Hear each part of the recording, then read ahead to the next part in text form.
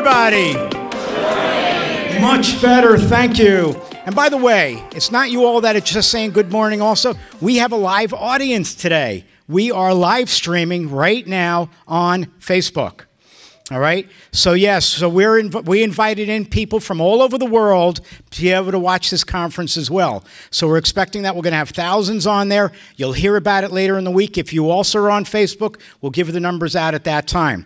So I want to thank everybody at home, office, or wherever you might be watching this. Thank you for being here. Unfortunately, we can't take their questions at the end, though. We're only going to be taking questions from the audience that are here. So now, just so you all know that those that don't know, my name is Stuart Schlossman.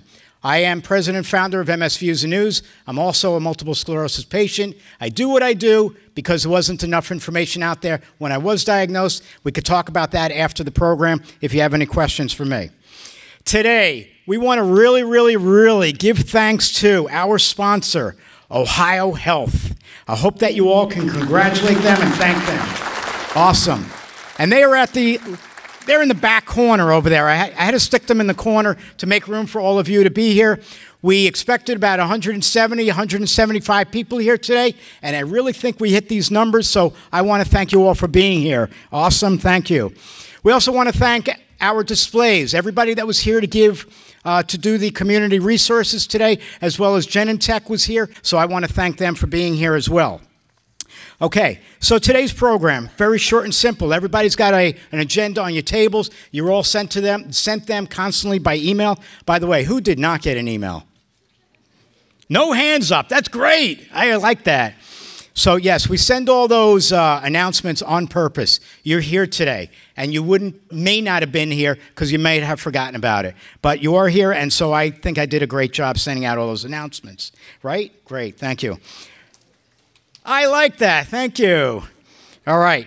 We are going to get started. Today's a very long program, all right? We have 8 different people speaking, and I think our first one should be up around here shortly. She is there, all right? We have 8 different people presenting, all right? Everybody's on a time limit, and at the end, after all 8 presentations, we are then going to do a Q&A. So you have been given pens. I think that there might have been pads on the table. If they're not, please use the back of something. If you need paper, let us know. We'll try to get it for you. And other than that, we're going to have a great time, okay?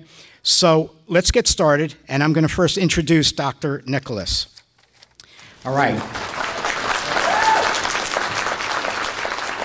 So, Dr. Nicholas completed her bachelor's degree at Miami University of Ohio in microbiology. She completed medical school at the University of Toledo College of Medicine. She went on to complete medical internship and neurology residency, where she served as neurology chief resident at University of Pittsburgh Medical Center, and lastly, completed a fellowship in MS and spasticity at the Ohio State University Medical Center.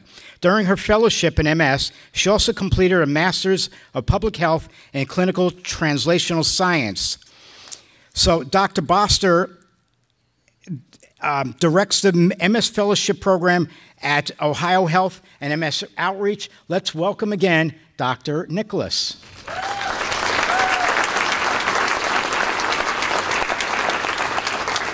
Long stride. So thank you. Thank you. Monitor and okay, timer. Great. How are you all doing today? Good. Well, thanks so much for coming out. I'm really honored to be here to speak to all of you about a new biomarker in MS. So how many people are tired of getting MRIs for disease monitoring? I should see way more hands than that.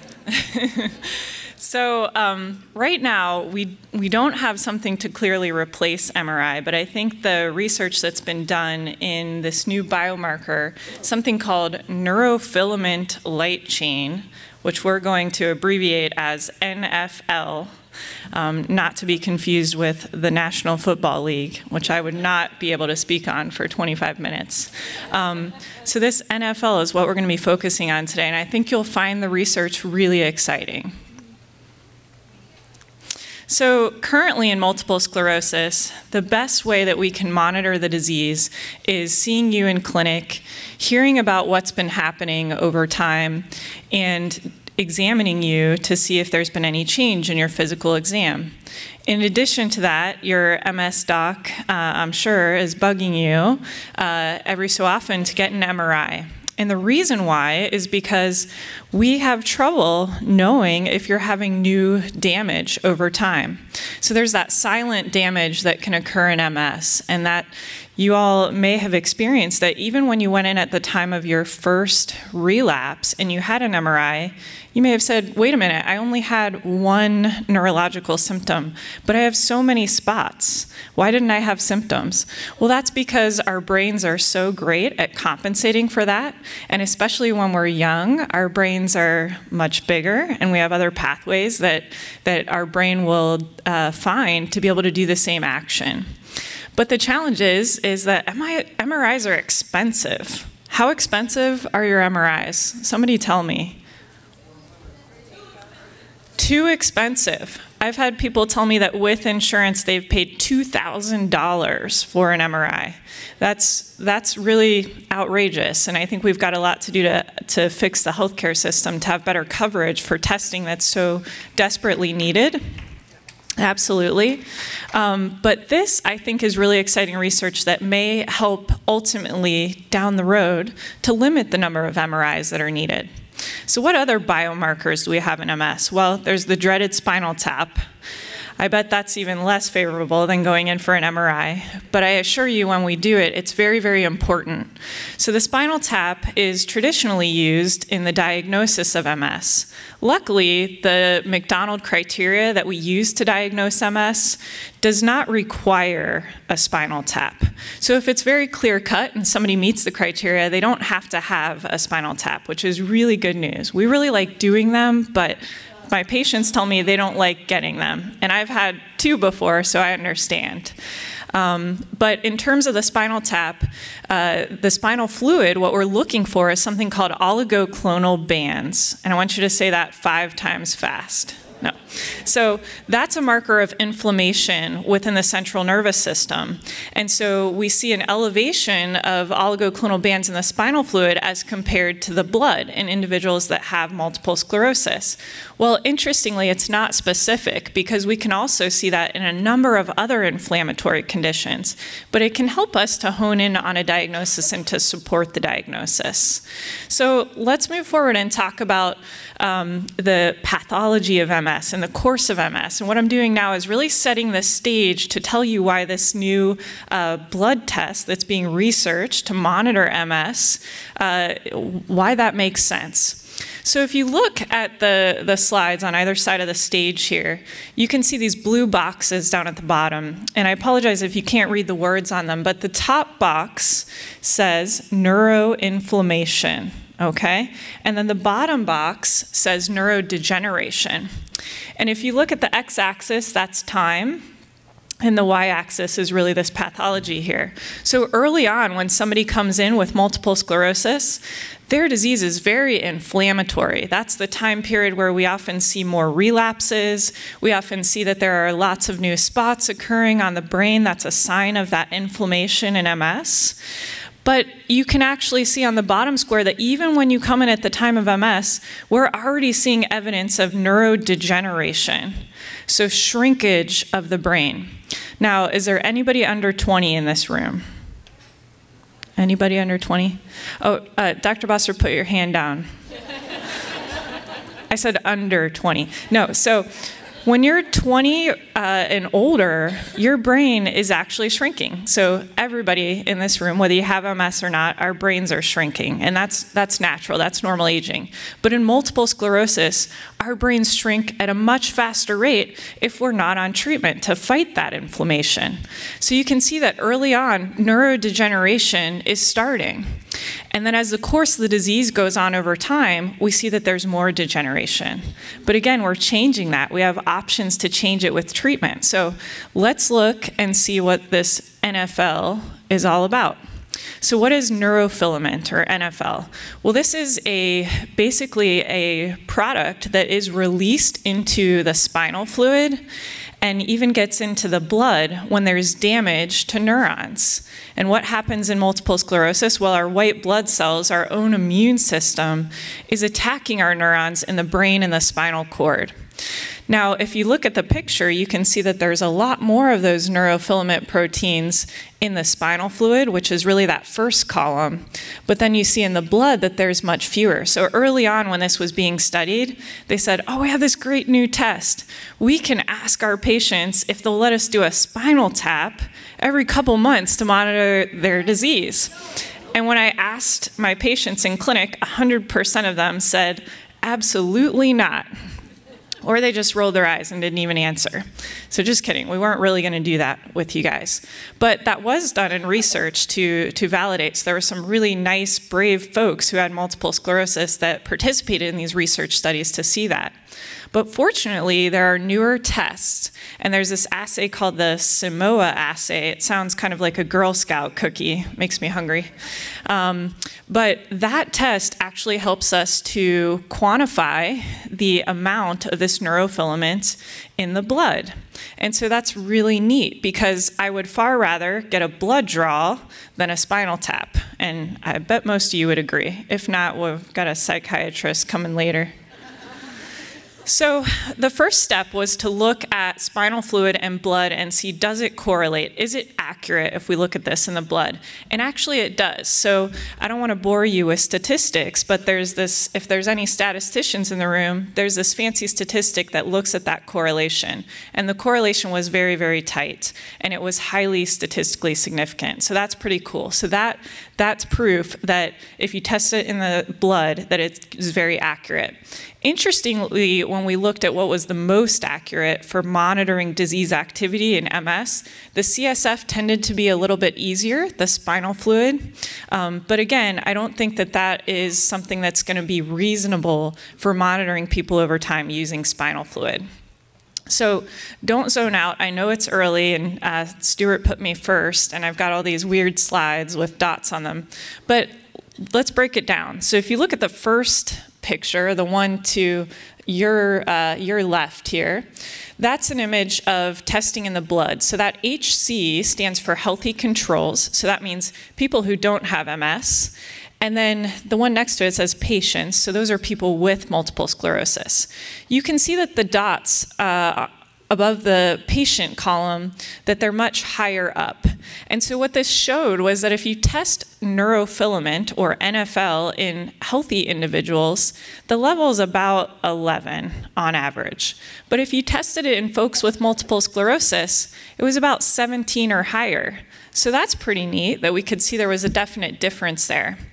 The image to your far right is actually the similar study looking in the spinal fluid. And again, you can see numbers much higher. So again, number in healthy controls was around 11, but if you looked at patients in their spinal fluid, that number was up in the 800s. So quite a difference there. So CIS, so clinically isolated syndrome. Many of you may have heard of this when you originally came in to see your multiple sclerosis doctor, where they may have said, you don't meet the official criteria for multiple sclerosis yet, but you've had this first attack, and we're concerned that you could go on to develop MS. And they might have said, we recommend that you go on a treatment. And you said, wait a minute, but if I don't develop MS, why would I go on this treatment? Well, there's a lot of evaluations that we can use to determine and predict how much the risk is for somebody to go on to develop MS, because obviously we don't want to wait for somebody to have a second attack and to have more neurological problems. So how do we better make that prediction? Well, let's look at this NFL and see what the evidence is. If somebody comes in with their first attack, can it help us predict if they're going to go on to develop MS? So there was this study in the clinically isolated syndrome. So I put this here. So it was a large span of time, 2000 to 2015. And they actually looked at 222 patients who came in with the clinically isolated syndrome. And they were ages 15 to 55. And these were folks where they had spinal fluid and blood available from when they were in the hospital. And they based it on the diagnosis of CIS.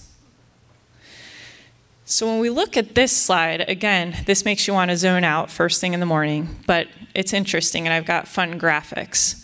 The top picture basically tells you that the younger that you are when you come in, the higher your level of NFL. So if my patient looks like these guys, their level is going to be kind of low, but it's still higher than people who don't have multiple sclerosis.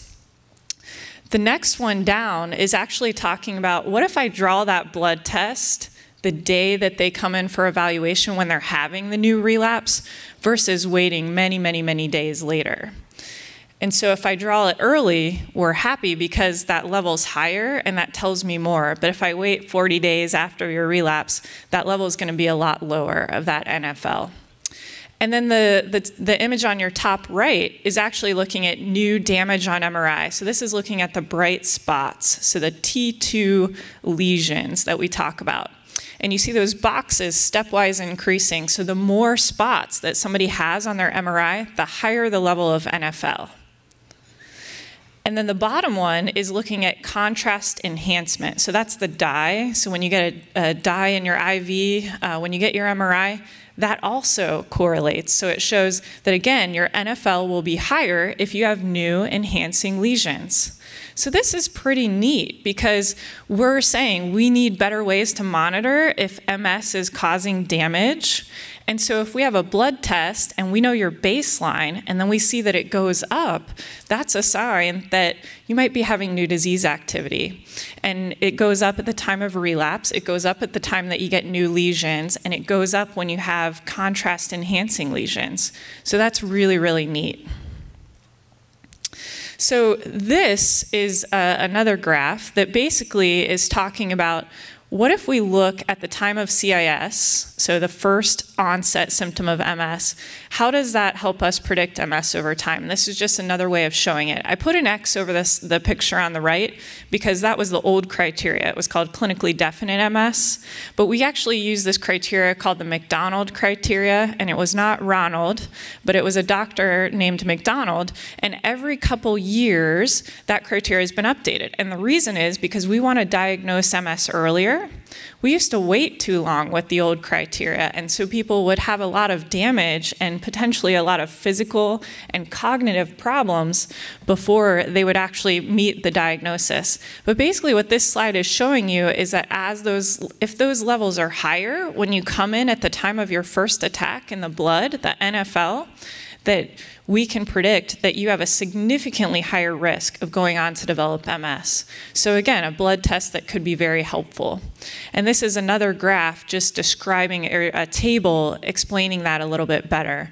And when we look again at the 2017 McDonald criteria, which is our current criteria for MS, it tells us that if you come in with really high levels, that you're anywhere between, you're about 1.6 times more likely than someone with low levels at the time of their attack to go on to develop MS. So that's incredibly helpful.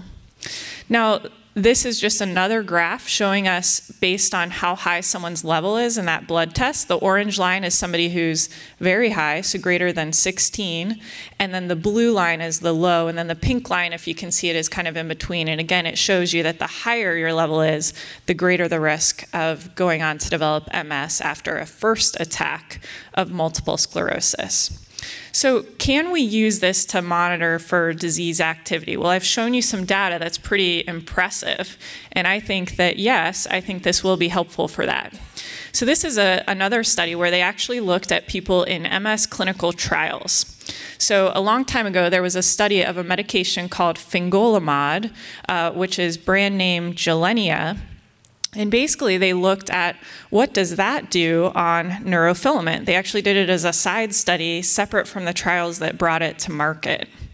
And so this slide is basically showing that in patients with MS, in the red, that again, their levels were higher at the start of the study than the blue, which would be people who don't have MS. This is a slide that shows that in those folks who had MS, if they had more spots on their brain MRI at baseline, that the more spots they had, the greater the NFL in their blood. And then again, showing you another study where if you have contrast enhancement on your MRI or those spots lighting up with dye, that those levels go up. So again, more evidence that this may help to monitor MS. So this is really cool. I'm really excited about this. So there's been a lot of newer studies looking at what happens to that level when you go on treatment. Because we talked about what is NFL. NFL is a sign that your neurons are being damaged. Okay? So we want to know when we go on a treatment that our neurons in our brain and our spinal cord are not being damaged, right? That's why we take it. We want to take it to prevent new damage. So if you look at the first picture on your left, both sides here, if you look at the first one, the blue line is the placebo group, so people who took nothing. Their levels of NFL, a sign of damage to their neurons, remained high throughout the study because they were taking nothing to protect them from damage in MS. The red line was that oral pill that I mentioned, fingolimod, and you see that that drops down essentially close to that of healthy controls. So that line, going on a treatment, dropped them to the level that you would expect in somebody that doesn't have MS. So that's pretty neat. I think that's really cool. The other picture that you see here is actually another study that was a clinical trial that actually compared, it was a 1-year study, that fingolimod pill, so the oral MS drug once a day, versus interferon beta 1A. Both of them dropped the levels of NFL in the blood, but if you look at the red line, that goes much lower and close to that of healthy controls. Where the folks that were on interferon, which again, when we compare interferon to our other drugs, tends to overall be less effective than the newer agents, that it dropped down, but it didn't drop down to that of healthy controls. So those folks still had signs of ongoing neuronal damage. It was better than not being on treatment, but not as good as being on a highly effective treatment. So this is a summary slide that tells us a little bit about what does this really tell us? Well, if somebody has a really high level of NFL in their blood, they are about 2.6 times more likely to have new or larger bright lesions on their MRI. So that's helpful. If they have elevated levels, they're about 2.5 times more likely to have an MS relapse and 2.9 times more brain volume loss. When they looked at disability, though, interestingly, in this study, it wasn't statistically significant. So I think we need more research on that, but I think it's helpful because if I could see my patients in clinic and they come in and we check a blood test over time, and I say, wow, you were down here for a while, and now for some reason today we're up here, I'm concerned. Let's check in, let's see what's going on. Maybe we need to change something. That could help to predict how you're doing with your MS. I'm going to skip that slide. So this image I know is very, very busy, but I want you to look at the graph on your far left. And if you look at that one, that's actually showing you, again, based on levels of that NFL in the blood, it's helping us to know if you're having more GAD-enhancing lesions. And basically they're saying, again, if your level is higher, that you're more likely to have spots lighting up with contrast dye. This is another really busy image, but if you look at the top, that orange bar, it's telling us about folks who had consistently high levels of NeuroFilament. And then the middle bar is folks who had intermittently high levels, and then folks who remain low throughout. And basically what this graph is showing you is that if you had consistently high levels, you were continuing to have more new spots throughout this 4-year study. And you had greater shrinkage of your brain over 4 years. And so again, another helpful way to look at this as a potential marker of monitoring your MS. This is actually looking at other MRI outcomes, looking at 5 years and 10 years and brain atrophy. And basically, the higher your blood level of NFL, the greater the amount of bright new damage that we're seeing on your MRI. And again, more brain atrophy. So again, we want markers to know how you're doing on your treatment. And so if I have a blood test that I can look at that, maybe I could use that in place of an MRI down the road once we have better data. This is another neat slide. Don't get overwhelmed by the busyness of it, but basically what it's showing you is what happens to neurofilament levels in a couple of other large clinical trials looking at MS-DMT. And so the blue image that you see here on your far left is basically showing folks who are in the placebo arm. And you see that their levels of that NFL, they just remain kind of crazy and high the whole time. But if you look at the orange, which is pegylated interferon, you see that they drop. They dropped basically from about 25% of folks being high to about 10%. And then if you look at the folks who are actually treated with, in the final image, natalizumab, which is the once monthly infusion for MS, compared to interferon beta 1A, those folks had a significant drop, and very few of them still had elevated levels. So again, I think a lot of good information to tell us that this could be a really useful test to monitor how you're doing with your MS. So let's talk about primary progressive MS and neurofilament, because PPMS, we often don't see as much change on the MRI over time as we do in relapsing remitting MS. And so this is one study that actually looked at specifically folks with primary progressive MS. And what they did was they had 50 individuals who have primary progressive MS, and then they had about 50 folks who had ALS, so a completely different disease. And then they also looked at 50 people who did not have a neurological disease. And when you look here, the light gray box, that's the healthy folks. So they're down lower in their levels of NFL in the blood. The middle blue box, those are folks with primary progressive MS. So again, levels in the blood are elevated. But then when we look at a neurological disease that's rapidly progressive, like ALS, they're much higher. So again, we have to know what disease we're looking at, because we actually see them elevated in different neurological diseases where there's damage to the neurons in the brain and the spine. What they found, though, when they looked at spinal fluid levels of NFL in folks who have primary progressive MS, they didn't really find that it correlated well with how they were doing physically. So we use a measure called EDSS to monitor how you're doing. So that's really just a neurologic exam that we put a fancy number to. And they found there was no correlation. So I think we need more studies specifically in the different phenotypes of MS to get better information. So I want to conclude this with telling you that I'm really excited about this. I think this is really interesting data, and I think we need better ways and more convenient ways to help all of you do well with your MS. We find our current methods very effective, but no joke, it's expensive and it's hard, and it's a lot of time for you to go in and do MRIs over time. I want to be very clear that it's not ready for prime time. We cannot replace MRIs yet at this point. I think that MRIs will always be part of monitoring, but I believe that over time, if we are able to define what normal values are, normal ranges for individuals with MS based on their age and based on the type of MS that you have, I think that this would be very helpful, where potentially it would result in less frequent MRI monitoring. And so that, to me, is, I would welcome that.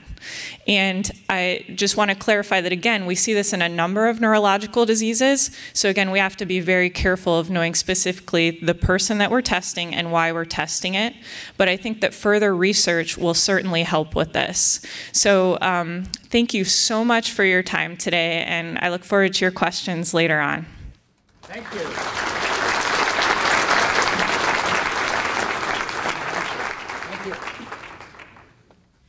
That was great, wasn't it? Good, I'm glad you all agree. Because next we have Carina Siracusa. By the way, before I introduce Carina, though, I want to thank all of our volunteers that helped out today. Thank you. I can name you all individually, but I didn't ask you first if I can name you, so it's a collaborative effort, all right? All right, Carina Siracusa. She's a doctor of physical therapy, board-certified specialist in pelvic floor therapy. Guys, I'm sorry, but this is the conversation for right now, and I know we're just going to have to listen for a little while. She's international national speaker on the topic of neuropelvic floor treatment. She's the pelvic floor physical therapist for OhioHealth. She sits on the board of directors for the American Physical Therapy Association section on women's health. She continues education. She's the continuing education instructor on the topic of pelvic floor physical therapy. So let's welcome Carina Siracusa.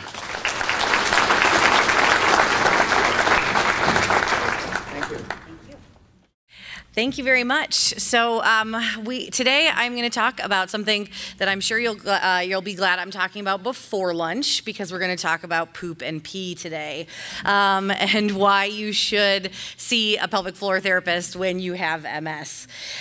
So who am I? As Stuart said, I am a pelvic floor physical therapist. What that means is that I am a board certified physical therapist, but then I mainly specialize in the area of pelvic floor. And neuro has always been my passion. I actually started off as a pediatric PT before I got into pelvic PT. So there's a lot of correlations with what we do with just general pelvic floor PT and what happens when you have MS. I am board certified. That is my specialty. So I am one of 3 board certified specialists in Columbus and the state of Ohio. And I am also, as he said, an instructor for the American Physical Therapy Association. So I teach other pelvic floor therapists how to do this. So what is pelvic floor physical therapy? It's usually things that, people always joke that it's that room in the clinic and they don't want to know what happens in that room because no one wants to talk about their downstairs area in polite conversation unless you're a pelvic floor physical therapist, and then you have no problem talking about genitals in public. But we're primarily working with the muscles of our pelvic floor, and I'm going to kind of show you guys what those are and what that means. We work extensively on bowel and bladder habits. So almost everybody in this room, including those of us that don't have MS, probably have some pretty bad bowel and bladder habits. And those are just bad things that have happened over time, that we've developed over time. We also work on exercises with core stabilization. So we're really not just doing Kegel exercises. That's a huge misconception as far as what I do. If all I did was sit around and say squeeze and relax all day long, it would be a very boring job. So we do a lot more than just Kegels. And we also look at muscle relaxation of the abdominal wall and the pelvic floor.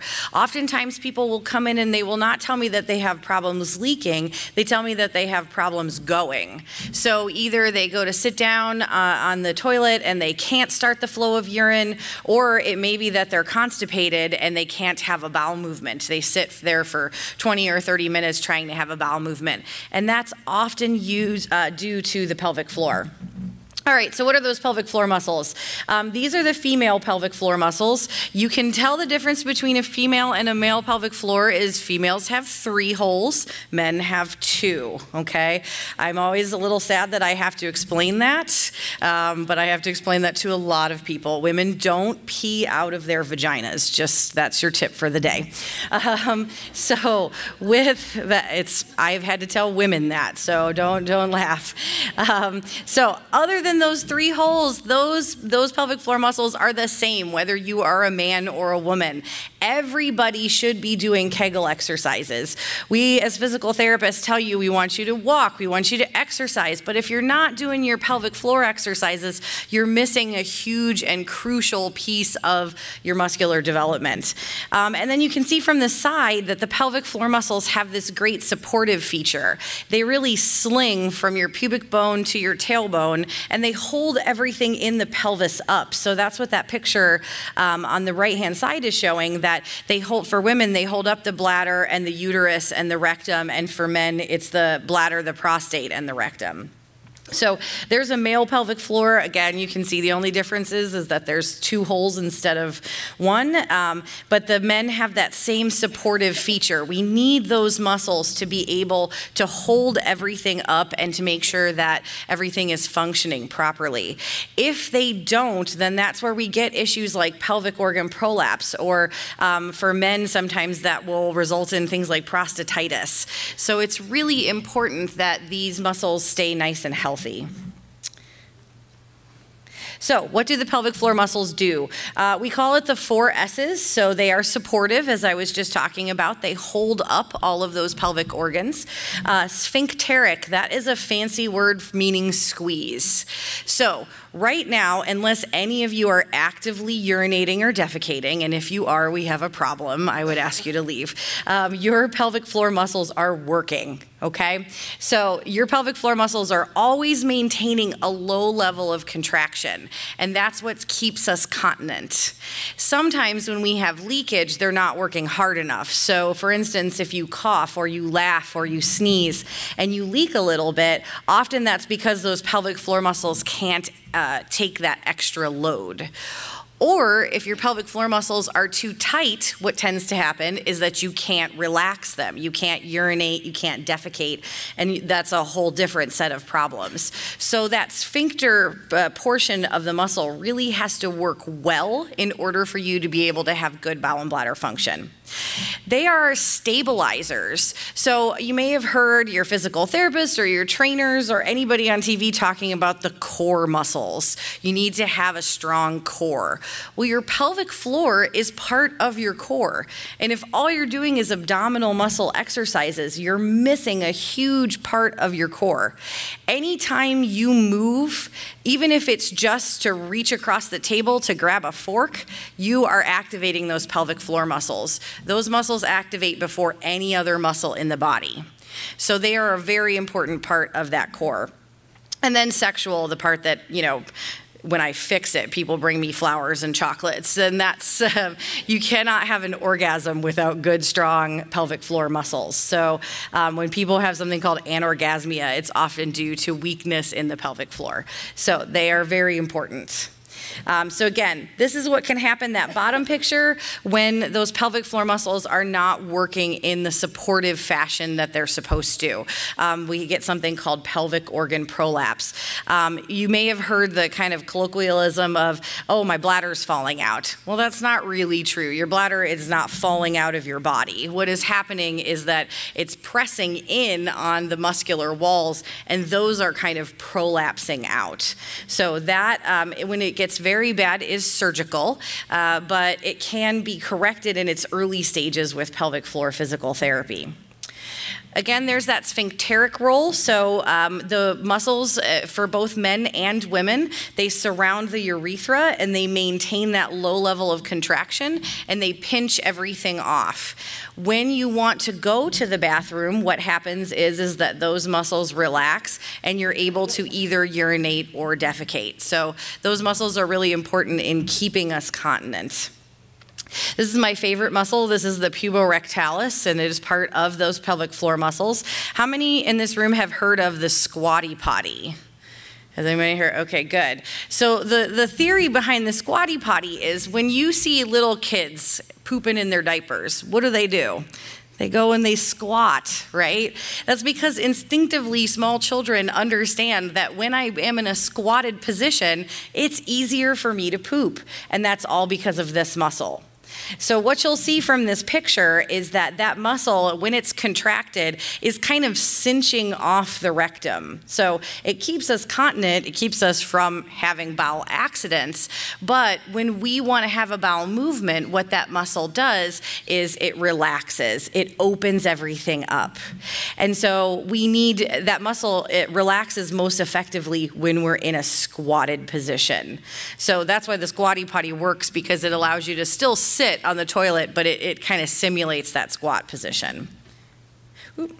And then stabilizers. So again, this is just showing the pelvic floor and its relationship to those core, those abdominal core muscles. It's the floor of the core. So I often use the imagery of a pop can or soda, depending on what part of the country you're from. So if you have a pop can and it's closed, you can squeeze it and liquid's not going to come out anywhere. But if you put a hole in that pop can and you squeeze it, liquid is going to come out of the hole because that's the path of least resistance. That's the weakness. So we need all pieces of that pop can to be nice and strong so that liquid doesn't come out. So we need those abdominal muscles strong, and we need we need that pelvic floor strong. So we need everything to work in tandem. We need it to be strong. We need them to be able to contract quickly, and that's what happens when you cough or you sneeze or you laugh, is they contract really, really quickly so that you can hold all of that urine in. They have to be able to relax in order to evacuate urine and stool. And in order for all of these things to happen, we should be working on them every single day. So a lot of women, after they have a baby, are told to do Kegel exercises, and they'll do them for a little while after they have a baby, and then they kind of forget about them. Men are rarely ever told to do Kegel exercises unless they have prostate surgery. However, everybody should be doing these exercises every day. It's going to keep your pelvic floor strong, and it's going to keep you healthy from a bowel and bladder standpoint. We're going to talk a little bit about the bladder. So the bladder in itself is a muscle. It's called the detrusor muscle. And this muscle has to also be able to contract and relax. What normally happens when you go to the bathroom is you sit down on the toilet or you stand. Your bladder contracts, your pelvic floor muscles open, you urinate, and then your pelvic floor muscles close and your bladder relaxes to allow it to fill again.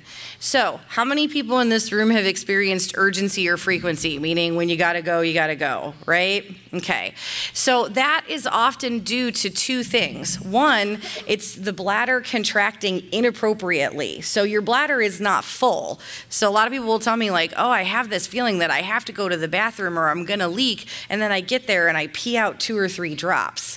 That's because the bladder wasn't full. The bladder shouldn't have been contracting. And that's what we have overactive bladder medications for. But those bladder medications like Myrbetriq and oxybutynin and Vesicare only work if it's truly the bladder that's the problem. If you're having that urgency and frequency because of bad habits, what we call just-in-case voiding, meaning going when you don't have to go, then what happens is that your bladder becomes progressively smaller and smaller, and you have to go more often. So the bladder is a muscle, and you still have to think about that kind of use it or lose it principle. Our bladder should fill to about 600 milliliters. So to give you an idea of what that looks like, if you've ever seen those small Fiji water bottles, the square ones, that's about 500 milliliters. Your bladder should hold at least that. Now, a lot of people, when I show them that, go, there is no way my bladder, or I've always had a small bladder.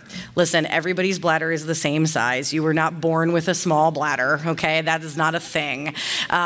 What has happened is that you have trained your bladder to contract before it is full. And so you need to make sure that you are allowing that bladder to fill appropriately. Now, the other thing that will cause that bladder to contract inappropriately is what we call bladder irritants. Those are things like my first love, coffee, but also pop, and that includes any kind of pop. Not people tell me, oh, I drink decaffeinated pop, so it shouldn't bother me, or I drink Sprite. It's not the pop, it's the carbonation. So all of that can cause your bladder to contract uncontrollably.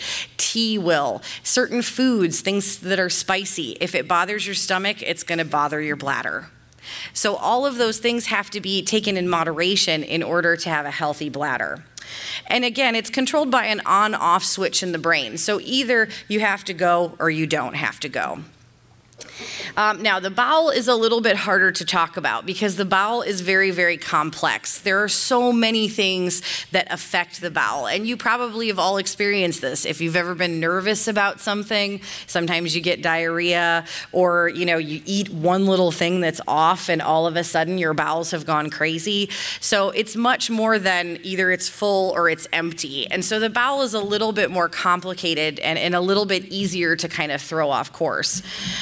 It's very, very easy to get constipated. If any of you have ever traveled and you get constipated just from traveling somewhere, you know that the bowel takes a lot more finesse in order to make sure that it stays healthy. But as I said before, the relaxation of those muscles is the key in evacuation. So bladder habits. Let's talk about what should be normal for a bladder. Peeing 7 to 10 times a day. So that's about every 2 hours. You can get up 1 time per night to go to the bathroom, and that's still considered normal. If you're over the age of 65, you get a second time. Congratulations. And you're still considered in the normal range. So AARP, and you get to go to the bathroom a second time a night. But you should be able to delay the urge to urinate. So if you have to pee, you should be able to wait a couple of minutes without feeling like you're going to lose the contents of your bladder.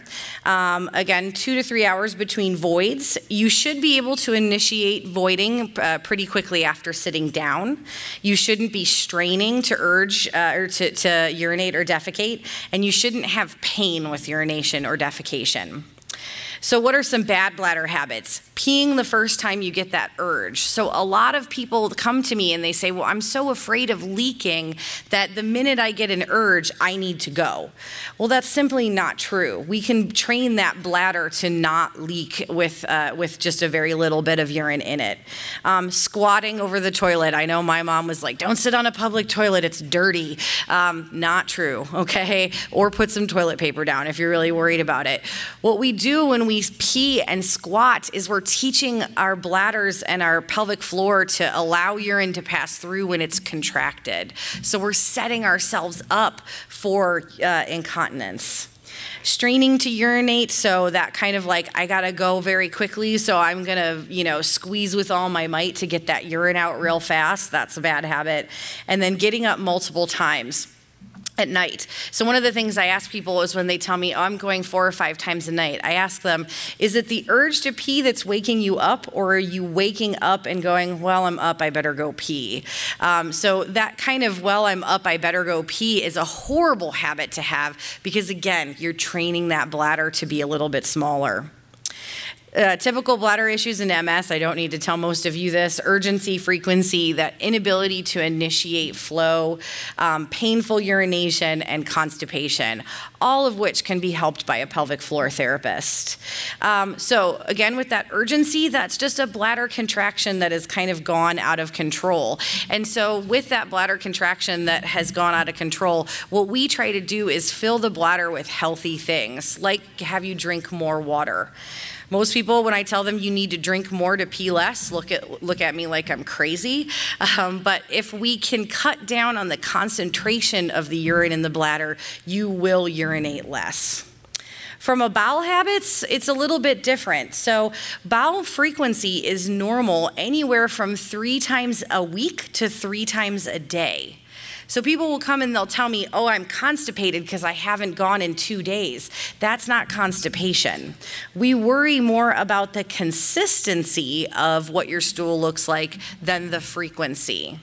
So this is what's called the Bristol stool chart, and I'm going to ruin food for you forever. What we would like you to do is we want your stool to look like a Snickers bar, okay? So that's that type 3, or we want your stool to look like a sausage, which is type 4. What we don't want it to look like is type 1, which is like Whoppers, and we don't want it to look like type 7, which is peanut butter, okay? Again, you'll never look at those foods the same way again.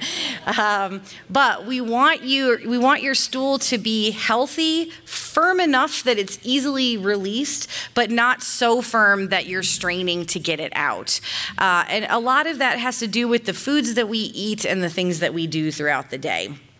So bad bowel habits include straining. So if you're popping a blood vessel in order to poop, that is not a good thing, okay? And that generally indicates that you are not relaxing those pelvic floor muscles. So it's very important that you're not straining that hard. Incomplete emptying. So the people that will tell me, oh, I get up and I feel like I have to poop again, 5 minutes later. Pain with bowel movements. So if it hurts to have a bowel movement, there's generally a muscular problem involved. And then overly hard stools. The typical issues that I see in MS are constipation and then what we call obstructed defecation, meaning that something is keeping that fecal matter from flowing very well. So either it's a problem in the colon or it's a problem in the pelvic floor. So what do I do for all of this? So one, I warn people all the time, you are gonna take your pants off at some point in front of me. It's okay. I do this all day, but it is the best way for me to understand what those muscles are doing is by completing an internal evaluation. I am completely qualified. As I said, I'm board certified. I didn't just wake up one day and said, I think I'm gonna have all my patients take their pants off. So that is, I am a medical professional when it comes to that. That's usually the first question I get, and number two is, why in the world would you want to do this all day? So what we're doing from a pelvic floor therapy standpoint is we're taking a good history, we're doing a general postural assessment to see if any of those muscles are not working properly. I'm going to do a mobility assessment. So is it the fact that you can't make it to the toilet on time that you're leaking all the time? And then that internal pelvic floor assessment. I'm usually going to have you complete what's called a bladder diary, and this is just where you're going to mark down how often are you going, what are you drinking throughout the day. Often we think we're going more than we actually are, so it's good just to get it down on paper. And if you see a urologist, they're going to have you do much the same thing. And then I'll probably have you use the bowel diary, and you can see that it just asks you to kind of fill out when you're going to the bathroom and what your stool looks like. So a couple of quick bowel and bladder tips for you guys to take home today. One is drink water. So this does not include water with meals. This is just water on its own. I tell people, there's always that whole, you need to eat or drink 8 to 10 glasses of water a day. I'm happy if you can drink 48 ounces of water, which is about, 4 small bottles of water, at least throughout the day without meals. I want you to sip water throughout the day. So I don't want you to guzzle water because that's going to make you go to the bathroom faster. I want you to practice urge suppression. So that means not going to the bathroom the first time you feel a little bit of an urge. Bladder timing. So sometimes what I'll have people do is kind of go at pre-programmed intervals, especially if they're having a lot of urgency. And then limiting fluids before bedtime. You should stop drinking all fluids unless you're taking medication right before bed about 2 hours before you go to sleep. So that your whatever water you're using to take your medication should be the only water you're drinking right before bed. From a bowel tip standpoint, we're not getting enough fiber. Most of us are not getting enough fiber.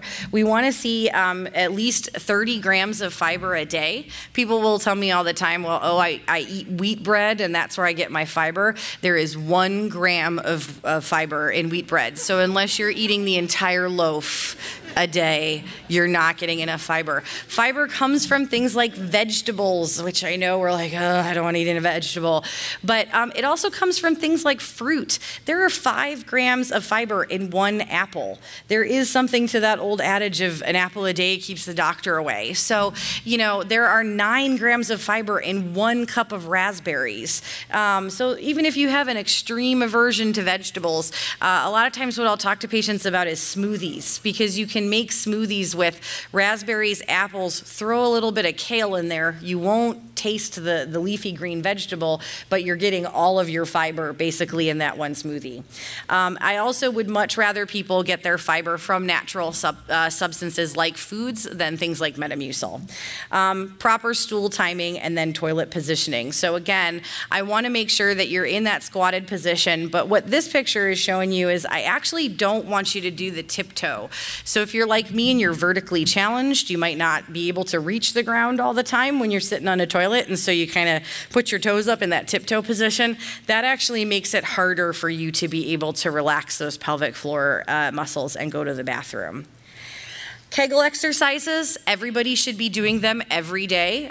You should be squeezing right now, and I shouldn't be able to see that you're doing it.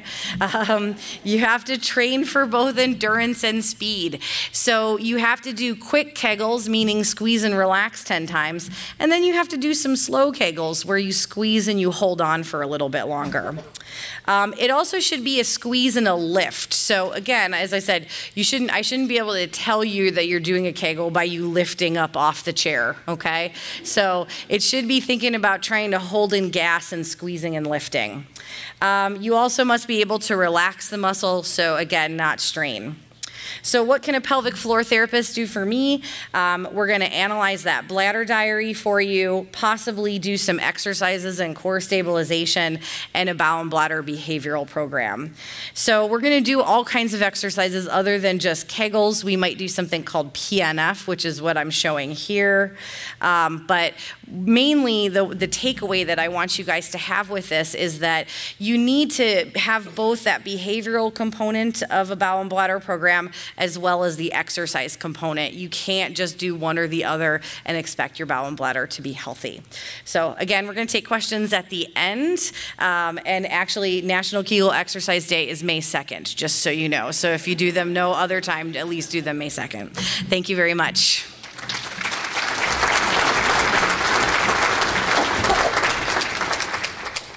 All right, sorry about that. So, again, thank you, Carina. Next, we have Dr. Geoffrey Eubanks. And Dr. Eubanks is he's undergraduate from, and I'm going to really mess up this name, all right? Muskingum College? Muskingum? Was that better? All right, Muskingum College, there we go. All right. He went to medical school at the university, the Ohio State University. He's neurology residency from Cleveland Clinic, and he's the chief resident from the Cleveland Clinic. Let's welcome Dr. Eubanks.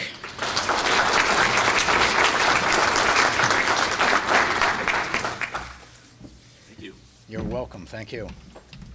Have a good talk. Thanks. Okay. I thought it was hard to follow Dr. Boster before, and he is a hard act to follow, but Carina's a hard act to follow too. So she's going to make me amp up my game, I hope. So I learned a lot from Carina. She actually gave a talk yesterday, and I only had to go to the restroom twice during her talk yesterday, and I thought that was okay. And since I listened to her, I said, you know what, maybe I should go see her. So, any event. So we're going to talk about supplements in MS today. And so first, I have a few disclosures there. You can see that. And next, the picture on the left is my daughter and I in front of the Tower of London. We went to London last week. And the picture on the right, that is a certified doctor who was who was covering for me while I was gone. And my patients actually got pretty good care, so I'm pretty impressed. So that is me having a pint at a proper English pub, and that's my daughter and I showing you how not to order 2 beers in England. If you order 2 beers, you do it this way. If you do it this way, it means very similar to what would happen if you flip somebody the bird. So we did that in Ohio before we got to Britain. So why am I talking about Britain? Well, we're going to start off by saying one of the things that people call Brits in America, at least earlier this century, was limeys. Who knows what limey means? What's it mean? Exactly. So that is our lead into a little bit about vitamins. So scurvy is a disease when you don't have enough of a certain substance called vitamin C, and it leads to joint pains, muscle pains, fatigue. If it goes on long enough, you start to hallucinate, you can have seizures, and you can die. In fact, this was such a significant problem for sailors back in the 1700s that they were actually losing more sailors due to scurvy than they were in combat. So it was a really big issue. And in one of the very first clinical trials, there was a Royal Navy surgeon by the name of James Lind, and he actually ran one of the first clinical trials. So he gave them hard cider and vinegar and had some people drink seawater and gave some people citrus fruits. And lo and behold, the ones that had citrus fruit didn't get scurvy, they did great. And so we learned that citrus wins. Now, why did it end up winning? It's because of the vitamin C in there. Vitamin C is one of those compounds that's super important for our bodies to function. We can't make it on our own. And when those things aren't there, the connective tissue, collagen, and things start to break down and other problems show up.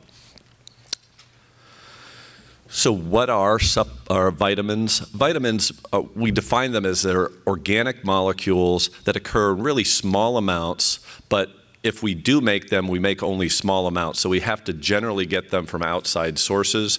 Outside sources generally are in our diet, although sometimes, depending on the vitamin, it could come from sunlight and things like that. And we'll talk a little bit about that. And if you don't have them, then you develop all sorts of illnesses. We're going to also talk about a few other supplements, some herbs, and some nutraceutical type things as well today. So how many people, raise your hand if you take supplements on a regular basis? Almost everybody, and that's pretty typical. So in this study, it was at least 68% of Americans regularly use supplements, and you see people that are really happy there because they're taking them for all these good and healthy reasons, right? It's, hey, I just want overall health to be better, or I want energy. Personally, I started taking supplements, first when I was a kid, because my mom had Flintstones and they tasted pretty good. But after that, I was in college and I was like eating Taco Bell, pizza, Taco Bell, pizza. I was like, well, I could either eat vegetables or maybe I'll just take a multivitamin and that'll substitute, won't it? Because I'll get all my nutrients that way.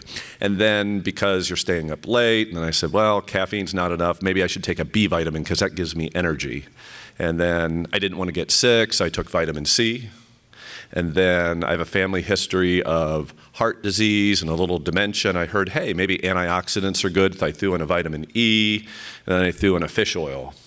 Interestingly enough, every time I added a supplement, I was like, geez, there's a lot of pills. And I actually didn't take any medication, but I had a bunch of these pills. And then they started falling off. Read some studies that multivitamins may not actually be all that helpful. And so I said, maybe I'll stop it. And then I read a study where it said, oh, they may actually be harmful.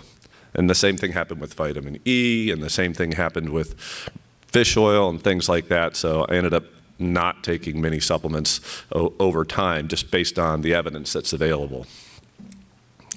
So what are the benefits of vitamins? Well, if you have a deficiency, like a sailor on the open seas, and you don't have access to fruits, then that's a really good reason to take some sort of supplement. Vitamin C is a great example. Folic acid, super important, especially for pregnant women. If they're low on folic acid, there's a higher risk of birth defects. So now, generally, when women are pregnant, we recommend folic acid anyway, just to take away as much chance as possible as birth defects. But again, kind of what I was doing, sometimes people do it to make up for bad habits or bad diets. And really, there's no better way to get the things that you need first and foremost through your diet. So vitamins aren't a substitute for the things we're supposed to be doing in the first place, no matter whether we're going to take supplements on top of that. One of those points there is that multivitamin. They actually did a study back about 6 years ago, and they took an older woman population that were taking, some of them took multivitamins and the other group didn't. And actually the group that was taking multivitamins actually seemed to have a higher rate of mortality than the group that didn't. And they tried to compare, control for everything else, and they couldn't really see a difference. So whether that means multivitamins are actually harmful or there's something else going on, but it certainly didn't look like it helped. And so this is just from the U.S. Preventative Services Task Force, and this is one statement. It says, current evidence is insufficient to assess the balance and benefits and harms of the use of multivitamins for the prevention of cardiovascular disease or cancer. So a lot of us are doing it maybe for those reasons, but we don't have any great evidence that we should be adding that, at least based on studies we can look at. So why do MS patients take supplements? A lot of you guys know your own reasons, but here are some of the reasons. We don't take care of everything, do we? We try to give medications to try and control the disease, but sometimes the disease keeps doing what it wants to do. There's still relapses that occur because we're not perfect there. There's still progression that it occurs. And more importantly, very few, if any, of our medications so far look like they reverse the damage that occurs. We aren't remyelinating, we aren't regrowing nerve cells, and so the hope is, hey, maybe there's a supplement that sounds like it could do that. Incomplete disease control. Sometimes it's symptom management. It's like, hey, I have this symptom and it's not being kept under good control. Maybe I could take this supplement to help out with that symptom. And some people just kind of do it like, well, if my immune system's not doing well, I'll do something to enhance my immune system. shortly after I showed up in practice, I remember one of my patients said, hey, I got all these herbs that I heard are going to boost my immune system. Now, there's debate whether those herbs were actually helpful in boosting the immune system based on evidence, but we actually talked about it. I said, if they actually did do what you said they're doing, that may not be the right thing for MS because we don't have an immune system that's underactive. We have one that's in some ways maybe an overdrive. So that's another thing that comes up sometimes. So let's look at the evidence for some of these vitamins in just a minute here. One of the problems, though, with this, before we get into that, is how these things are regulated. When it comes to drugs that get approved, the FDA has very stringent criteria to show how well something works and what the safety is. And if they don't meet these strict safety and efficacy requirements, they don't get approved, and they get watched extremely close. And once they get released, if there's problems, we can identify them fairly well, not perfectly. When it comes to supplements, which are oftentimes used in the same way that we are using our drugs, we're using them to help us, the FDA has a completely reverse opinion of them. They treat it pretty much like we do foods. And what does that mean? In terms of foods, the FDA is perfectly fine with a food, and unless somebody does something to show that it's harmful, they don't really have much of an opinion. So it's really the opposite. When supplements come out, nobody has to prove that they do what they do, and they don't have to prove that they're safe. They're just out there. So unless something egregious happens with a supplement or somebody learns something, those things remain available. And that's just the nature of how we do things. Officially, at least in this country, drugs aren't supposed to be, or supplements aren't out there to be advertised to treat or cure a disease. Now, by the time you actually look at the labels, it kind of looks like they are. So you have to be a little bit careful with that.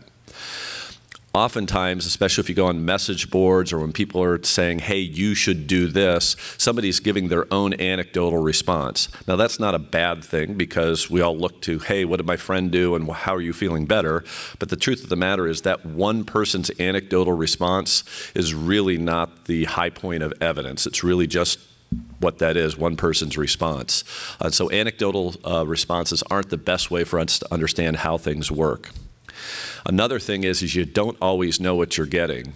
There was a study done in Toronto a few years ago, and they actually took a group, like 40 or 50 different herbs, and they looked to see if they actually had what they were supposed to have in them. And actually only 42 or 48%, less than half of the herbs that were out there, actually contained what they said they did. They contained something else completely. And that's part of the problem. It's kind of the Wild West sometimes with these things. And then lastly, sometimes, depending on the substance, they'll put other stuff in there that they don't tell you about. Now, that's really popular when it comes to performance-enhancing supplements for weight lifters and things like that, but there's been other circumstances as well that they add other actual prescription drugs into their supplements to try to make them work a little bit better for people. So that USP label, I just point out, is something that looks at all the different supplements, and if that label gets slapped on them, it means they're probably at least putting in what they say they are and not adding other things. So you want to be careful if you are going to take a supplement and maybe look for that label. So we're going to talk about first vitamin A. Vitamin A is in there. It's important for eye health and things like that. When it comes to MS, somebody did a study and they looked at a guinea pig model of MS called allergic, or we'll just call it EAE just for the sake of ease. But basically what they showed was that there was improved motor function in these guinea pigs. So they said, hey, let's do a trial on humans. And when they gave 25,000 units of vitamin A to 39 patients, they measured certain inflammatory markers. Now, in the setting of MS, we want those inflammatory markers to be lower, meaning less inflammatory, and that's presumably a good thing. And what they found was, hey, we have less of these inflammatory markers. So they said, hey, let's do another trial looking at MS patients. They did larger number, 101 patients. And what they found was that well, at least it seems like they had reduced fatigue and depression. What they weren't able to demonstrate was whether it reduced relapses or disability or MRI activity, but at least showed some positivity. The caveat to that is you have to be careful with vitamin A. If you get too much, especially for pregnant women. That's not a good thing, can cause birth defects. But you get too much, it can also cause other problems, headaches and other conditions. So right now, vitamin A, there's a possibility that there's some benefit, and again, requires more study. Now, requires more study is what you're going to hear about just about everything that I'm going to say, because we don't have anything that for sure helps, but we're going to be saying that a lot. Vitamin C, they looked at it in one of those animal models. It didn't work.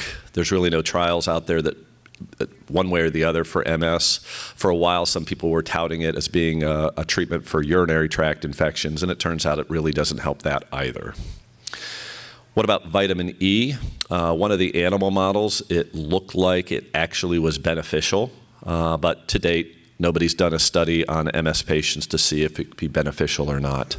And remember, one of my earlier comments was I started taking vitamin E because I thought it might be helpful for other issues, and it turns out that if you took 400 units of vitamin E a day, it looked like you died a little bit more often than people that didn't take any at all. So, whatever that's worth. What about the B vitamins? I put this up here so I could be friends with Carina because I have a toilet there. And in that toilet is yellow pea, and the yellow pea is because if you take B vitamins, specifically the riboflavin, it makes your pee turn really bright yellow there.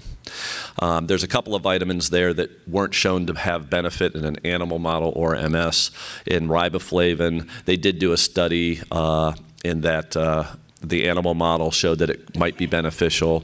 They did a really small study in 29 MS patients, and they didn't see any benefit. So whether a bigger study would show that or not, hard to know.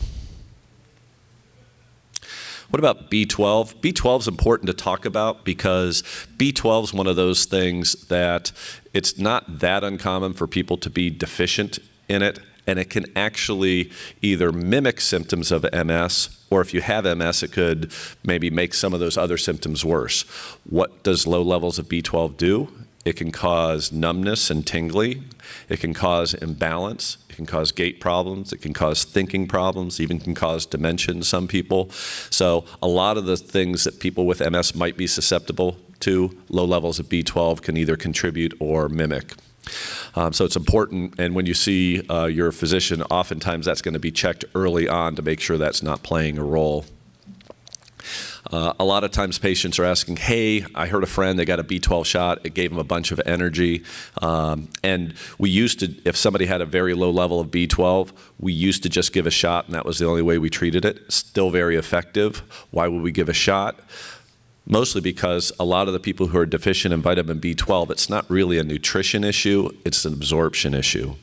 But they did study it, and it turns out that if you take a high enough dose by pill, you can actually overcome that absorption issue and get your levels up just as good. So nothing wrong with the shot, but you can probably do a similar type thing doing a supplement with an oral replacement.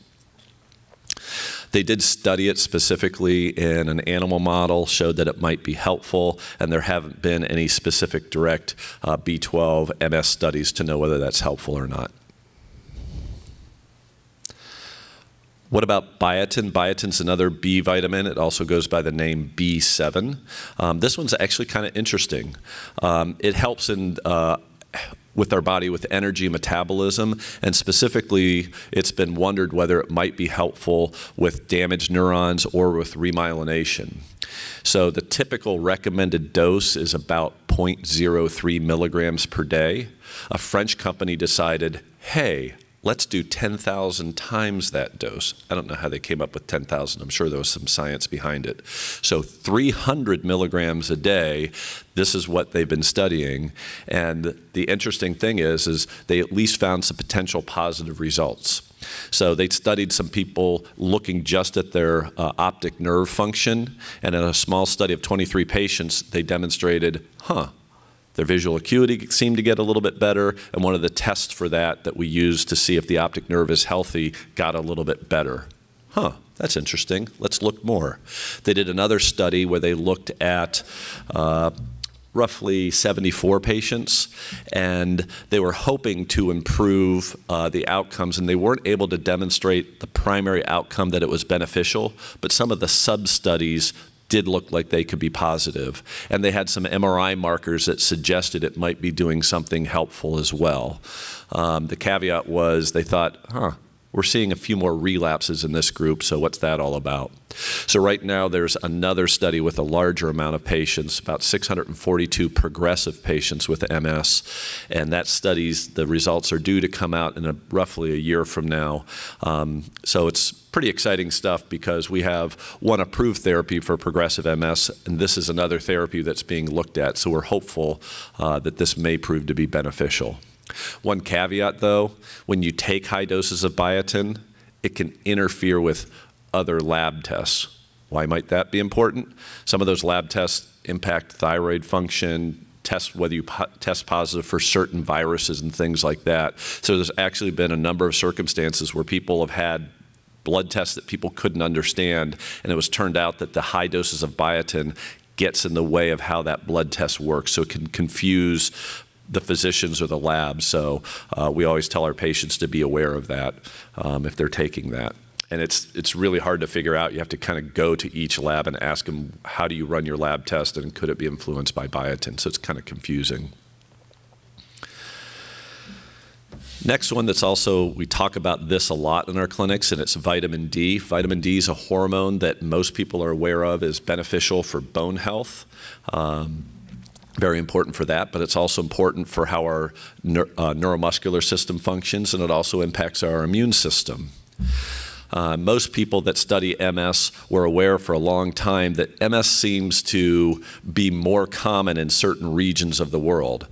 So if you live in the farther north you get of the equator, it seems like you have a higher risk. And some people started looking at that and they say, well, the farther away you are from the equator, the less sunlight exposure you have. And we know sunlight is very important to convert in our skin something into vitamin D that we can use. So somebody says, I wonder if the reason people have more MS in, say, Columbus, Ohio, rather than Mexico City could be sunlight exposure and ultimately vitamin D. So they did a study and they looked at nurses, and in the nurse study of 200,000 women, and this is not the only thing that they were looking at, but they found that this fell out, the women that were taking a dose of vitamin D seemed to have a lower incidence of MS. There was a military study where they actually measured the levels of vitamin D, and it looked like the higher level of vitamin D that they had, the less risk of MS. So it gave us a pretty good idea that that vitamin D at least plays a role in developing MS in the first place. Also, for those people that had MS, when their vitamin D levels were low, they tended to have more relapses and more progression. So another thing that says, it might matter when people have MS, what their vitamin D levels are. So the last question is, can we do anything about that? Can we provide supplementation to patients to improve their function with their disease just by taking a supplement? Right now, the jury's still out. There was some small studies early on, roughly 5 of them, that showed a benefit maybe in relapses, maybe in disability, maybe even some MRI measures. So they said, hey, let's do larger studies. So far, those larger studies have failed to show a benefit, but we still think there could be something there. So there's ongoing trials trying to look at this very subject to say, hey, are we supposed to be taking X amount of vitamin D or making sure the levels get to a certain point to help improve disease function? We're just not sure yet. One thing that is true, though, is patients with MS, you guys potentially have a risk of having poor bone health because you may not have the same mobility, may not have the same exposure to vitamin D, things of that nature, get steroids. They all help impair bone health. And we do know that vitamin D is really important for bone health. So I know in our clinic, we pay attention to vitamin D levels because we don't want them to go low, if no other reason, for bone health, and then potentially for how MS goes. I'm going to skip minerals because basically taking minerals didn't seem to help much. A few herbs. Ginkgo biloba gets taken sometimes to help with thinking and cognition. Turns out when it was studied for MS, it didn't look like it helped that. There was some possibility that it helped fatigue a little bit. It was unclear. There's a little bit of risk that if you take that drug, though, you could have bleeding problems, especially if you're on other kind of blood thinners. So you have to be careful with that. I mentioned before about echinacea. That's a drug that's felt to possibly boost the immune system. I'm not sure if it actually does, but if it did do that, that might not be helpful for MS. But there's no studies one way or another whether it's helpful or harmful. St. John's wort, I point out there that depression is not uncommon when it comes to MS, and some people take St. John's wort on their own. You definitely, if you are going to do that, let your physician know, because it can interfere with other drugs we might use to treat depression. In fact, it can interfere with other drugs as well. So that's something that sometimes gets used. And then I point out cranberry sometimes gets used, and there was some studies suggesting that it could be useful in helping prevent UTIs, especially in people that were susceptible to that. But if you have a urinary tract infection, it's not going to get rid of it. There's a drug called levocarnitine. It's an amino acid. It helps with energy metabolism, and it's been studied for fatigue in MS. It was compared to another drug that we use for fatigue called amantadine. Actually looked like it outperformed it on a couple measures. Larger studies didn't show that benefit. Currently, there's a study in France going on right now to see if there actually is a benefit in improving fatigue. Here's another one that might impact how the disease progresses. It's called alpha-lipoic acid. It's ultimately an antioxidant. And they showed in a human study that it did reduce those inflammatory markers a little bit. And then when they did it to see if it actually improved clinical functioning and things like that, they weren't able to meet their primary benefits, but there was some suggestion it could be beneficial. So there's some interest in looking further at that potentially to see if that could be something that would be useful in how the disease progresses. Turmeric, I'll just say it worked in an animal model. And then lastly is frankincense. It's one of the essential oils that has been out there. There's a group actually out of Germany a few years ago that was able to demonstrate in 28 patients some benefits on some MRI measures. So they're currently looking at possibly doing a further trial to see if that would be beneficial. So there's a lot of studies being out there to see if we can identify something that would be helpful. And we know these things are out there, and sometimes you can take them without a prescription, but you definitely want to have that conversation with your provider before you do that. And at that, I think I have, I'm 9 seconds over.